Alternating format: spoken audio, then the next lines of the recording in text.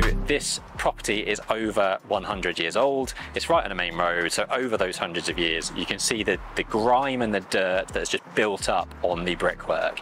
What you've got behind me in this patch is a chemical cleaning process that's cleaned up the brickwork completely. Hopefully we can overlay some shots at the side elevation as well, because the scaffolding has come down and they've cleaned up the whole of the side elevation, and so you can start to see the original yellow stock brick that is so prevalent in London. Massive difference. This is going to make the front facade look incredible when it's finished. We're going to be cleaning up all of the brickwork, repainting all of the white detailing around the windows, new soffits, new fascias, and this front elevation is going to look incredible. So we're going to get heavy into some engineering talk now, because this is a civil and structural engineering feat. You know, what we've had to do here, we've got a double fronted Victorian property that effectively has been propped up using steel temporary supports whilst the basement underneath is being formed. These were the last things to be cast, so these are retaining walls, effectively creating a retaining wall between where the car parking is going to be and this lower ground basement level. We've got the front elevation of the blockwork going up,